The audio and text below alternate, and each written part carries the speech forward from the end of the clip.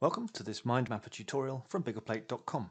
In this tutorial, we're going to look at how to add boundaries into your mind maps to highlight certain branches or groups of information.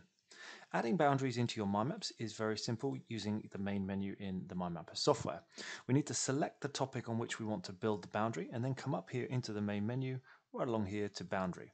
Now you see here you've got a selection of different shapes, but also you'll see within each one you've got a different shape of line. So we can choose from here any different sort of shapes and sizes of boundary with different line styles around it, adding very quickly the boundary into our mind map.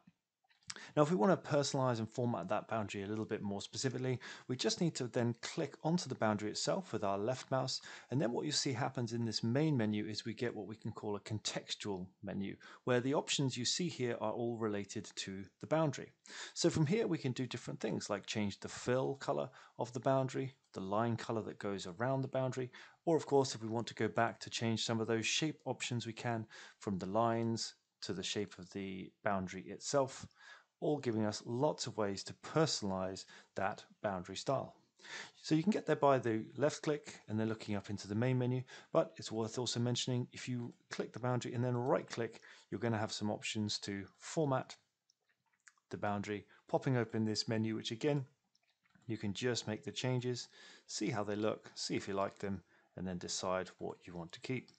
Very simple ways to format the boundary as you need to make that information stand out as you wish. If you want to remove the boundary from your mind map, again, all we need to do is click the boundary itself and then come back up here to this main menu that's gone into this contextual menu and just look here for this option that says remove. And that's how we can add, format and remove boundaries in our MindMapper maps.